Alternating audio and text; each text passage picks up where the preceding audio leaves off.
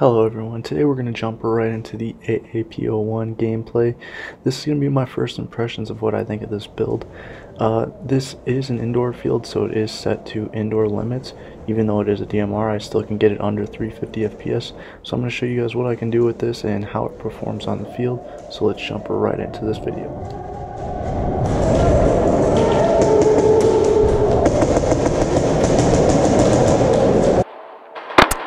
Right off the bat, I was able to one-tap that dude from about 15 feet away, which isn't that far, but what I got from that kill right there was that the trigger is super snappy, and I'm able to make trigger pulls quickly and smoothly throughout the process of trying to fire the rifle.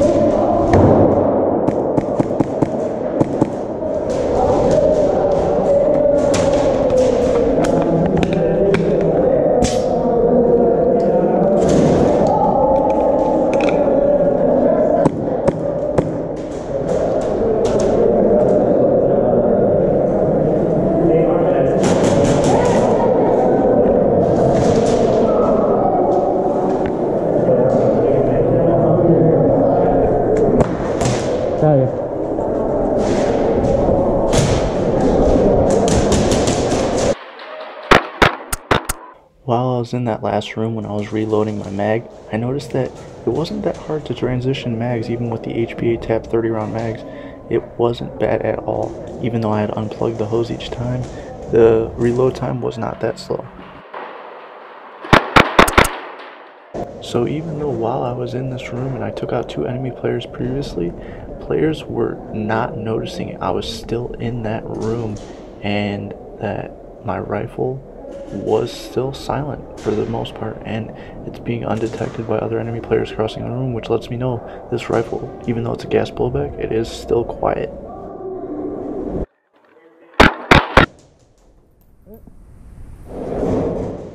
Being a lefty right there did not favor me, peeking a right cornered doorway, and I ended up getting killed pretty easily, but that's as expected. So moving on to this next respawn, which was a little bit later on in the video of the footage I took, I was able to get some longer distance kills, maybe 35 range, 35 to 50 foot shots through this walkway, and it panned out pretty well, as you'll see in these next clips. So let's run it.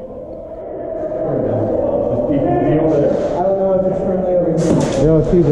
What's up, homie? Is it clear through here? No, you can get over there if you're quick, but they got guys on the bars back there. Yeah, okay. So it's complete. That thing looks fucking slick. Yeah, I finally got the mags tapped. Go. Go. I'm covering the door here.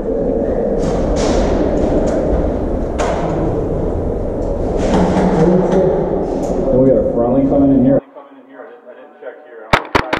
One thing I'm not a fan of is that the short stroke kit that is installed is supposed to allow you to lock back the slide when you're out of ammo, but in this case it didn't lock back and I was out of ammo, and I did not end up getting a kill because of the slide not locking back and me not knowing that I was out of ammo.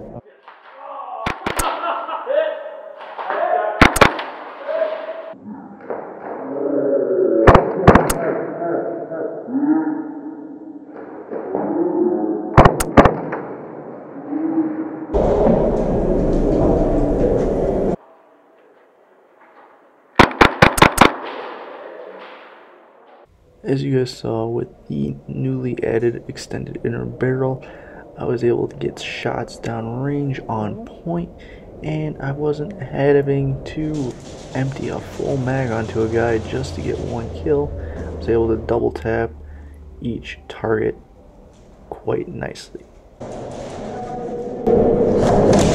Hit. Nice shot. What? Yeah, I hit it right in the rib. That enemy player right there had a really good angle on me and got a really nice shot off. Props to him for that. But moving on to this next portion, I really want to show you guys the range on this thing. So here are 2 kills that were at some good distance.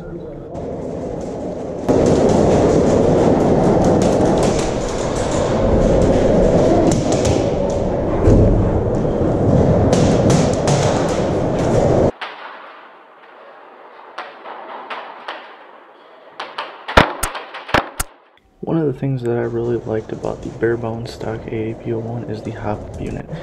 I do like the hop-up unit, but I did swap the bucky and inner barrel, which is a nice touch to that hop-up unit that I already liked on the AAP01.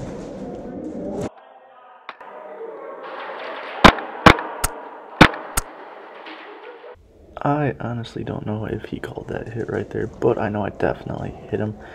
And that was at a good solid 75 feet, which is pretty cool that this gun still can continue to have good range with HPA and at a lower velocity, well, a lower FPS, which is like 330 I had it down to with the HPA regulator.